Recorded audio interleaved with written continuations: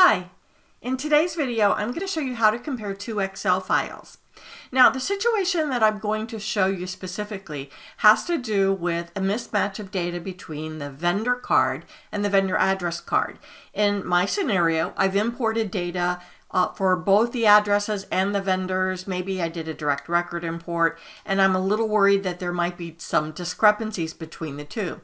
Of course, we know GP would not let that happen if I was manually entering the data, but if you're importing it directly, that could happen.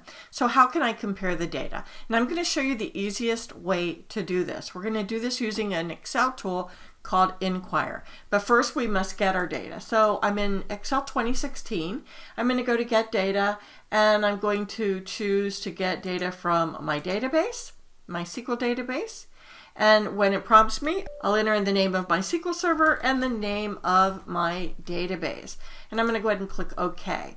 So the first thing you want to know is your Excel files need to match exactly, meaning the columns have to be in exactly the same order, and they really should have the same name, although that's not quite as critical here. So the record I want to get is PM00200. That's my vendor maintenance file. So I'm going to go ahead and select that, and I only want to compare 8 columns here. And of course, Query Editor open on a different window.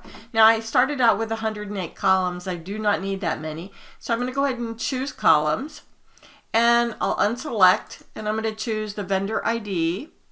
I want to choose the address ID, the primary address ID, and I want to choose the contact name. And since I'm pulling this directly from the SQL database from the table, you could see that the field names aren't always that easy to do. I'll grab city, state, zip, country, and I also want UPS code. So let me find UPS zone. So now I should end up with 8 columns. And I want to make note of the column, where these are in the column, because it's going to be very important that UPS is the last column, for example. Now I'm going to go ahead and just change the type of all of these to text. They're all text fields, and I want to make sure that they appear in the Excel worksheet as text. So I'll go ahead and click Close and Load. And now I have my Excel table. I'm just going to rename this to PM00200. So when I'm doing my compare, I'll be able to tell which table this is looking at. So I'm going to go ahead and save this. Now I need to do the exact same thing for the PM00300. So I'm going to go in and first create a new Excel worksheet, and I'm going to connect and get the same columns.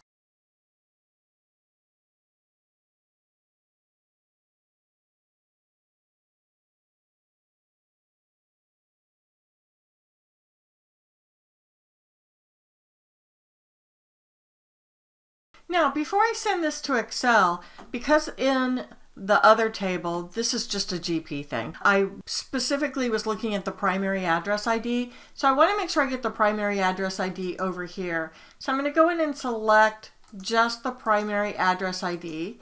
So now that brings me down to 94 records, and now I'm going to close and load that. Okay, great. And let me save it. Great.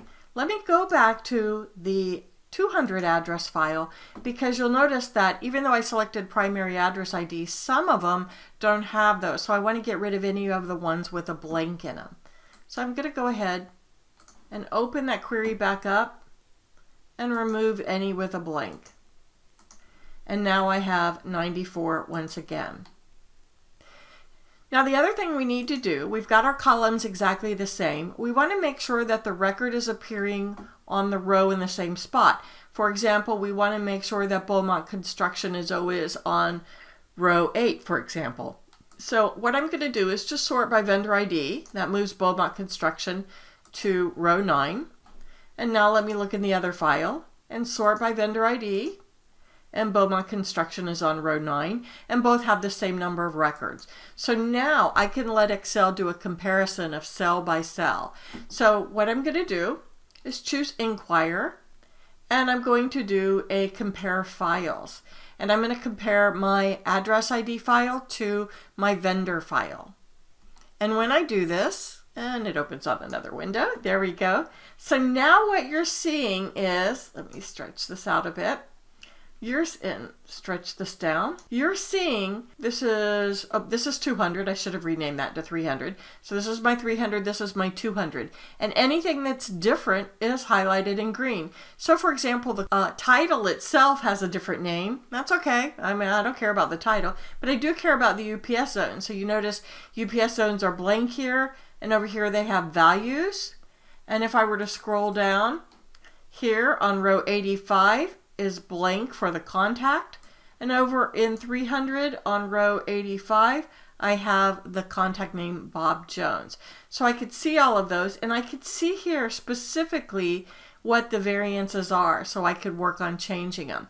And just to make it easier, I'll go ahead and click on Export Results, and it's going to copy this into a different sheet. And here is the variant sheet that was populated. Now, I don't want to see the differences in the workbook itself. So when I close that out, I can see where it is, which cell specifically, and on which worksheet it's comparing. What is the old value? What is the new value? So basically, this should have said PM300. This is the sheet in PM00300. This is the value in PM00200. In this case, the data came from GP, so I don't need to worry about that. So now I'm looking specifically at the discrepancies. I really don't care about the title being different.